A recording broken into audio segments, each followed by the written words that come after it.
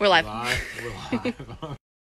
Hey, y'all. Steven and Jesse coming to you again from the Center for Birds of Prey. It's the 6th of April. 7th of April, Tuesday. We're continuing to truck along here at the Center for Birds of Prey. Hopefully, all of you are doing well out there. In response to some of our recent live streams we've asked for questions and things you're curious about, and in more than one instance we had people say, hey, do something about eagles. Everybody loves eagles, and we talk a lot about bald eagles on our tours here. So today the only real difference is we're coming at you from a slightly different angle. We're inside enclosure today with two of our bald eagles. Jesse and I are kind of creeping to the corner here, hoping that they'll get a little more comfortable and get back up on the perches like they were before we got in here. But we're going to talk about bald eagles a little bit today. It's an eagle-y time here at the center. We've got a lot going on with bald eagles. Over the next week or so, we're going to be featuring them in a couple of ways, and we'll talk more about a little bit later. But your individual stories, and also the bald eagle as a species has a really wonderful conservation story. So about them today. If you have questions, Jessie will do her best to get those off to us from the comments, and we'll take it from there. So first, a little bit about bald eagles, just general information. They're a raptor, so just like the hawks and the falcons and the owls, they have grasping feet that they use to catch and kill things. They're from a group that we call the fish eagles. So there are fish eagles found throughout most of the world. I think there are 8 or 9 species of them. I forgot to look, of course, before today, how many species of fish eagles there are. But they live, as the name might suggest, in places where you'd expect to find fish. Their diet consists largely of fish, and all comes together nicely when you look at most of the fish eagles around the world. The eagle part is really just a size thing. They're from the group of raptors that are large. So bald eagles, again, primarily living where there's water. Depending on the time of year, though, they may not be in certain places. They're a migratory bird, like most birds are. Their migration's a little bit different than sort of the traditional way of thinking about it, at least for us here in South Carolina. These are birds that spend their fall and winter with us, and then they move someplace else when the summer months come. So we're kind of nearing the end of the time where we will expect to see a lot of bald eagles here in coastal South Carolina. They'll be heading north shortly. Fish eagle is the giveaway for primary diet, but they will eat just about anything. Bald eagles are notorious for being scavengers. They find things dead and they will eat them, any animal they can locate. They're also quite renowned for being thieves. We call it kleptoparasitism, where an eagle finds some other predator that has already killed prey and comes in and takes it because they can. It's one of the reasons that back in 1782, when the bald eagle was designated as the national emblem of the United States, there were some detractors to that, some folks that disagreed. Benjamin Franklin was the most notable of those. He said, bald eagles, cowardly scavengers and thieves. We wouldn't want like that to be our national emblem. They have bad moral character. These are all Benjamin Franklin's words, not mine. But so that's sort of the general gist of bald eagle nature. Lots of other areas that we can go off and talk about. I want to talk specifically about these two birds, explain their circumstances and how they ended up here with us. These are birds, both of which were treated in a medical clinic. Looks like one of them is getting a little more comfortable. Maybe going to and hop up on this perch so we can get perhaps a better look. These are birds that were treated in the mid-2000s. One of them was admitted in 2004 and one in 2006.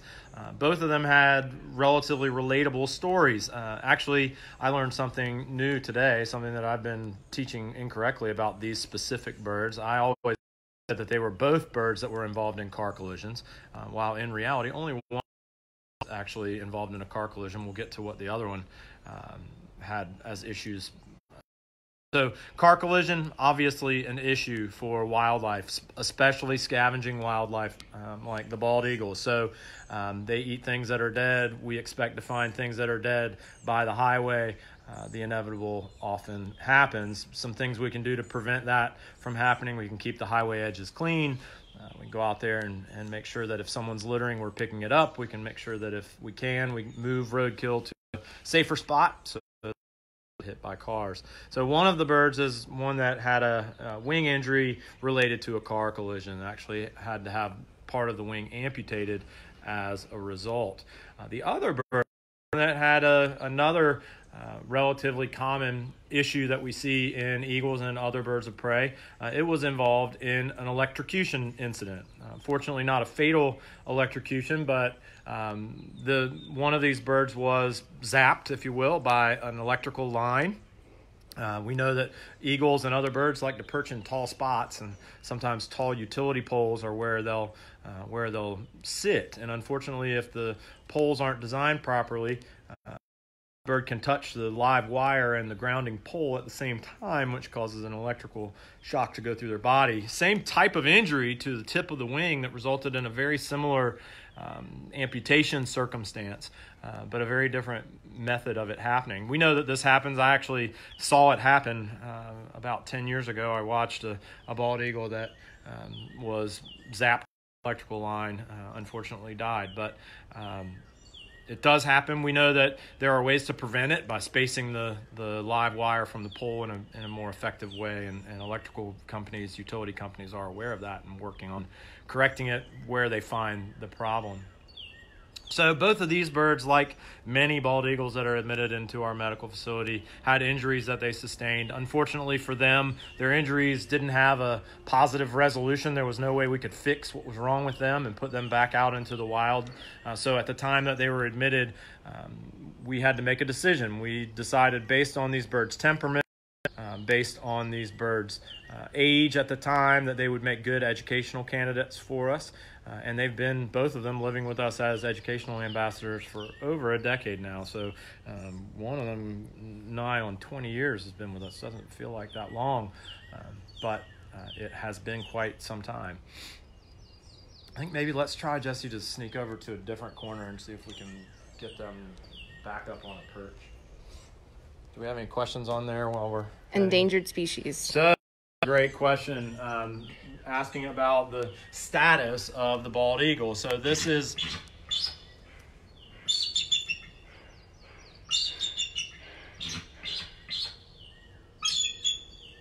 I'll leave time for them to talk whenever they choose to. It's kind of fun. Hopefully you could hear that vocalization like we could. That bird was saying something. I'm not sure what. It was pretty clear that it was directed at our movements. So we're hoping maybe they'll get a little more confident and get up on that perch. But endangered species. The bald eagle is a bird that was nearly eradicated here in the United States. They share a story similar to many, many predator species around the world. The old way of thinking was that predators were bad. Getting rid of predators was probably the best strategy for making the earth a nice place to live. Fortunately, we have realized that that is not a strategy. It doesn't serve anyone any purpose at all, and it can cause lots of problems. But believe it or not, the Endangered Species Act is a relatively recent development. The Endangered Species Act was not enacted until 1972. The bald eagle was one of the species that was listed at the beginning of the Endangered Species Act as an endangered species. So in 1972, they were listed as an endangered species.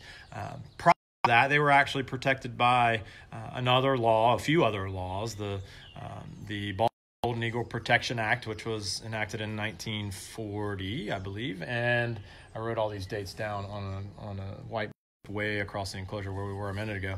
And then they were also protected by the Migratory Bird Treaty Act, which was in, I believe, 1916. At any rate, the bald eagle was protected as an endangered species. So it begs the question to be asked, which is what the heck happened to cause the bald eagle to crash in numbers? We know that Carolina as an example. Here in our state, the landscape has enough room, a carrying capacity, if you will, for about 500 pairs of bald eagles to nest here. There's enough room for that many. And we estimate that before Europeans settled here and started changing the landscape, there were probably that many pairs nesting here. In the mid-1970s, so when the Endangered Species Act was enacted and states started surveying their populations of bald eagles to see what was left and what we were working from in terms of protecting them, there were only 13 pairs of bald eagles left in our state. So from 500 breeding pairs estimated down to 13. What happened? That story of predators are bad, that was a big part of it. We paid bounties on them up until the middle of the last century. And then we poisoned them in a way that nobody was expecting. Secondary poisoning from something called DDT, which is a pesticide that kills mosquitoes, and it accumulates up the food web and it causes problems productively for birds, makes their eggshells really thin. So we changed their habitat. We killed as many as we could intentionally, and then unintentionally affected them with a pesticide and almost lost them. Fortunately, they've recovered. So in 2007, the bald eagle was removed from the Endangered Species Act. They're one of only a few animals that have come off of the act. They were delisted because the science said that they had recovered. So there were enough breeding pairs and enough stability in their populations. We think there are probably close to 400 breeding pairs in our state today, which is pretty awesome. So we can fix problems if we try to. Obviously, there are still other problems out there, things that are causing issue, and we'll maybe talk about some of those here in a minute or two. What other questions we got, Jesse? How often are the eagles handled while here? I'm not sure if that's a education or clinic-directed question, but... So how often do we handle eagles while they're here? That depends on the eagle and what circumstances are. These eagles, we know, are healthy other than their deficit. They don't have any ongoing health problems. Obviously, having a wing amputated causes a one-time health disability. They'll never again, but we know that.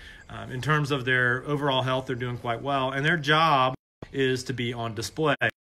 So usually you'd come and you'd be on the other side of that screen that you looking in at these birds. So handled all that often.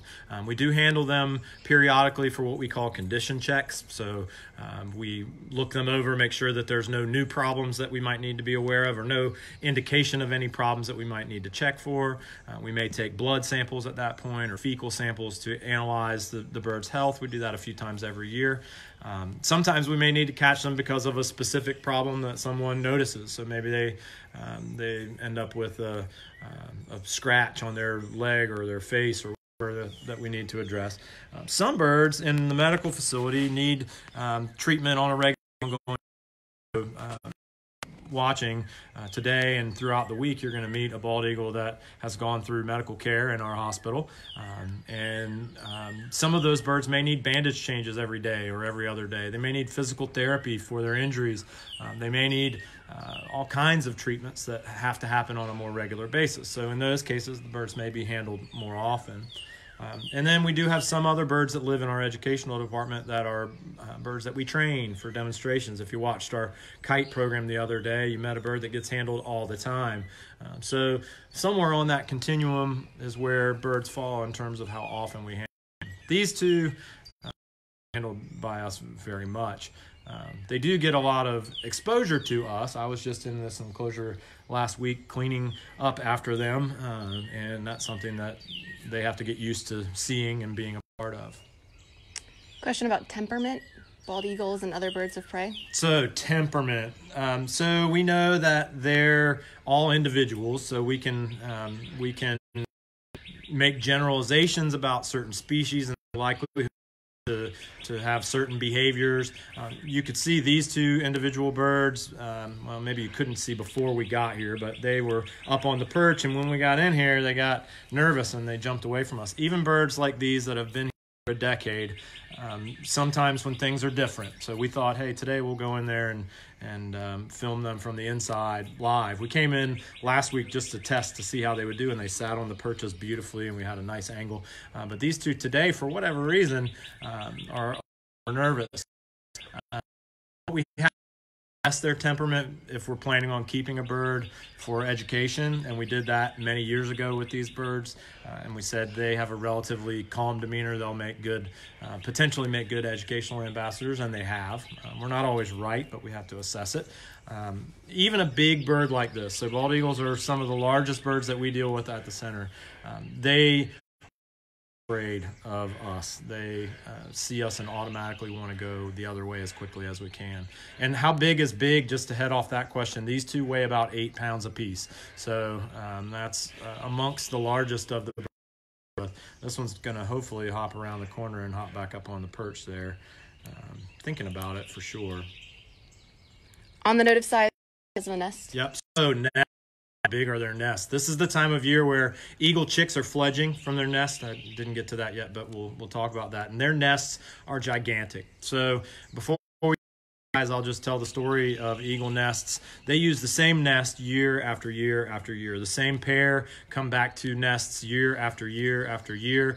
In some cases, in South Carolina, there are nests that have been active for close to a century. So that's 100 years where every year there have been 2 eagles nesting on that nest. Not necessarily the same 2 eagles, but a chain of eagles, if you will, all using the same structure to lay their eggs and incubate their eggs and raise their chicks. As you might imagine, for a large bird, you have to have a large nest. And adding in the fact that these structures get added to year after year, they kind of do home improvements before they lay their eggs.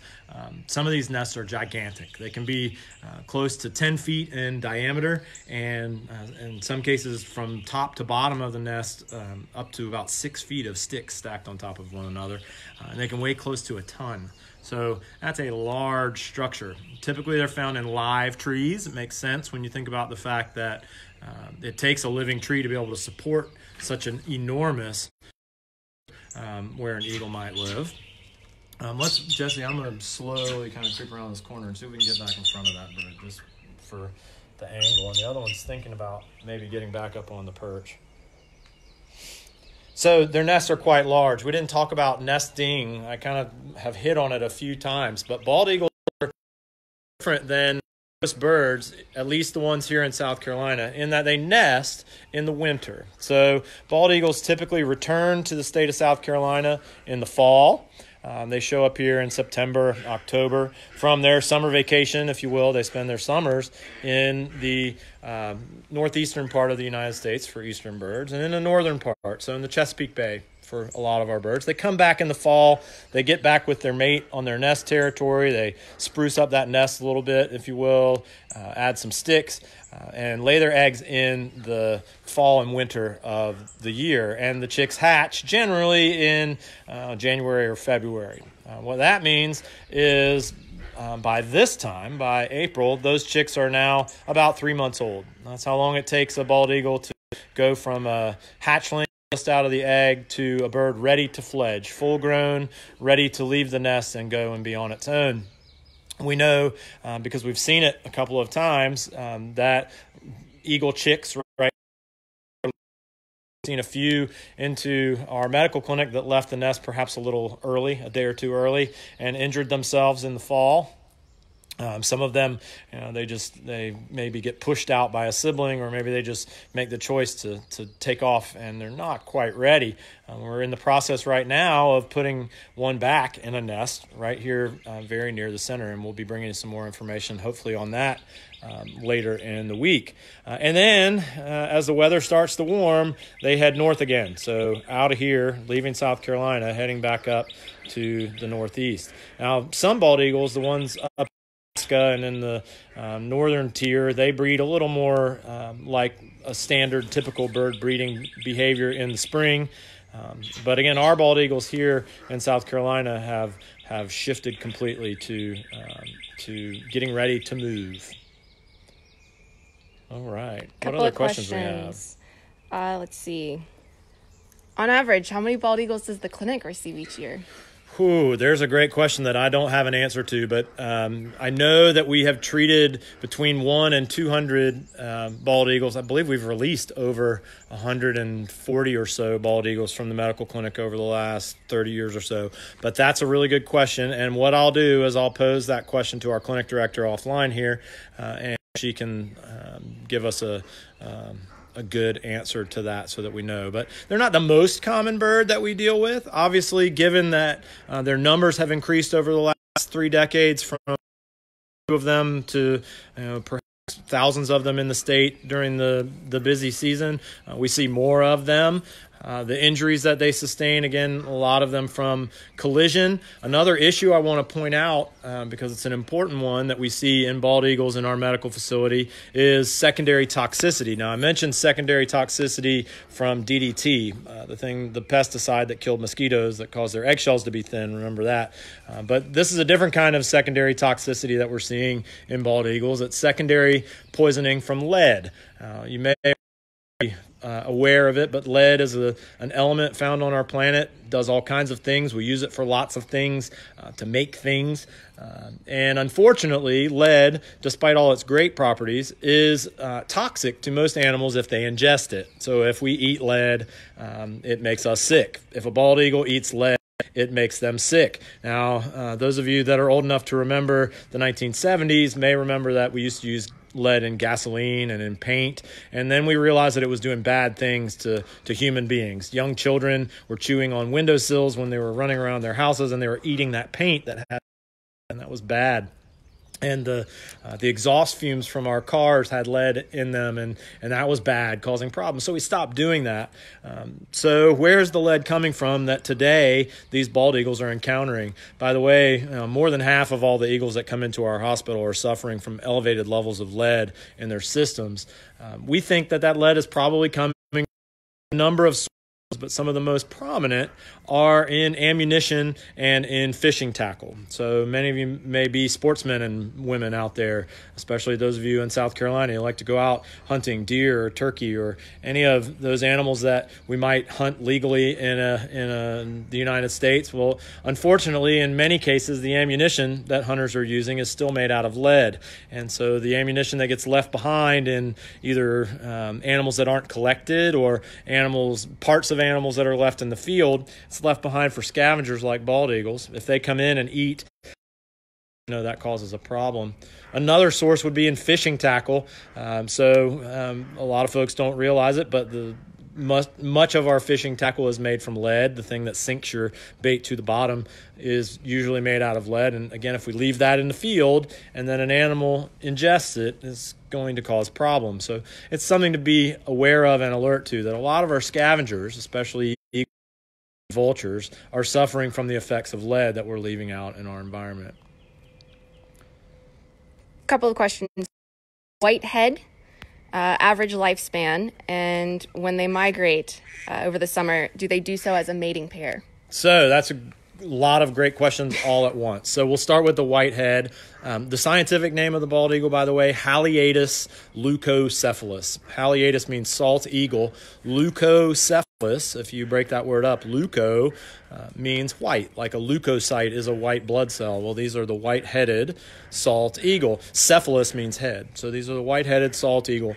Not all bald eagles have a white head, only the adults. So it is a characteristic that comes with time. That 12-week-old that fledges from the nest doesn't look like these birds. It has a dark-colored head and a dark-colored beak and dark-colored eyes. And then as they reach, when they're ready to be a potential mate, they morph into this white-headed, white-tailed creature. That happens over about the first 5 years of their life. So you may see a bald eagle that doesn't have a white head and a white tail. It has a dark head and a dark tail. That's just a young one. Average life is going to be a lot lower than you might expect. Even though we know bald eagles can live many, many years, these birds are almost 20 years old. Maybe even older in one of their cases. Most of them aren't going to live more than 3 or 4 years. The average is probably in the neighborhood of 4 to 5 years life expectancy. And the reason that average number is so low is that lots of them don't survive their first year. So if we think about a bald eagle's life, it hatches from an egg, and then 12 weeks later it flies away from its nest and it's on its own. Doesn't have mom and dad taking care of it anymore. Has to migrate somewhere, has to find enough to eat, and not end up in.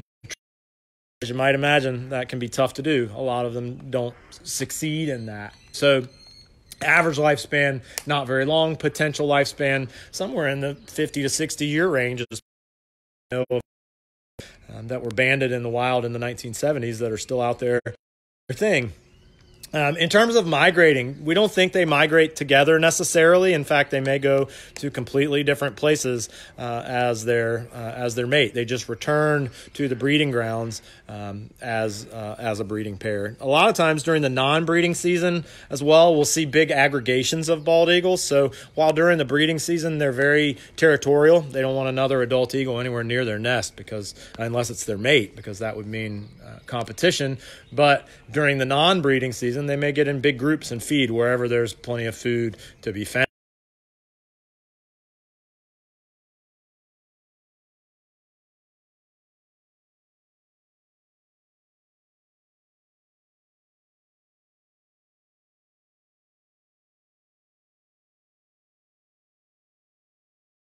To feed on. Looks like more questions, huh? No. No? Okay. Let me make sure that we covered everything on our board over here. I think we did, yeah. 1972 Migratory Bird Treaty Act, 1973 the Endangered Species Act, 2007 from the Endangered Species Act. They're doing quite well. Bald and golden eagle. I think we've covered most of that stuff. So a couple of just wrapping up things about bald eagles and about things to keep an eye on for the rest of the week. So I mentioned we have a lot going on with bald eagles in our medical. They are currently in the final stage release of a bald eagle. So check back on media. I believe there's going to be a post in the morning that kind of gives some backstory on the bird, and then our plan is to go live with a release. Bird was treated in our medical facility and has been treated to the extent that it is now ready to go back out and get another.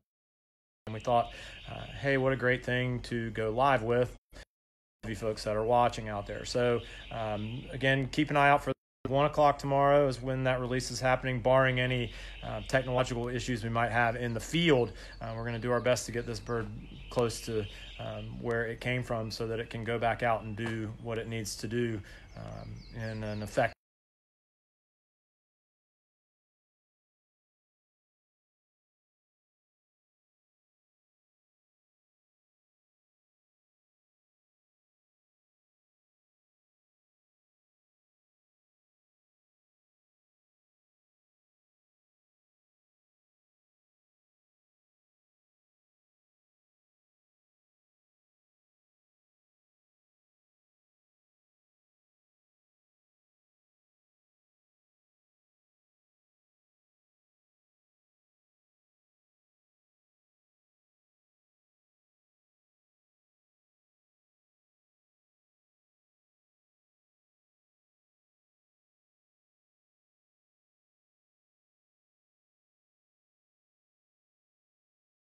Still have to be here to take care of these animals. Jesse still has to be here to put up with me, and the rest of our team is still on the other days doing what we're doing to take care of these birds. If there are things that you're curious about that we do, we'd love to hear what you're curious about so that we can share it with you.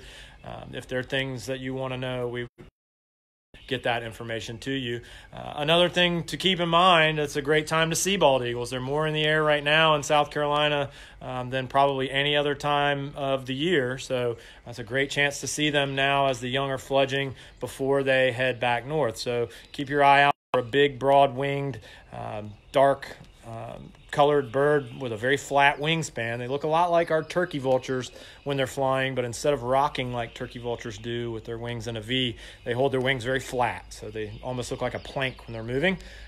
You may see them any place in the coastal zone right now, so keep your eye out. And even if you don't see a bald eagle, you'll probably see some other really exciting birds in your yard. We'd love to hear about those things that you're seeing too, so keep us in the loop and keep up with your social distancing, and we hope we'll see you back again sometime soon. And check in tomorrow 1 o'clock for that bald eagle release.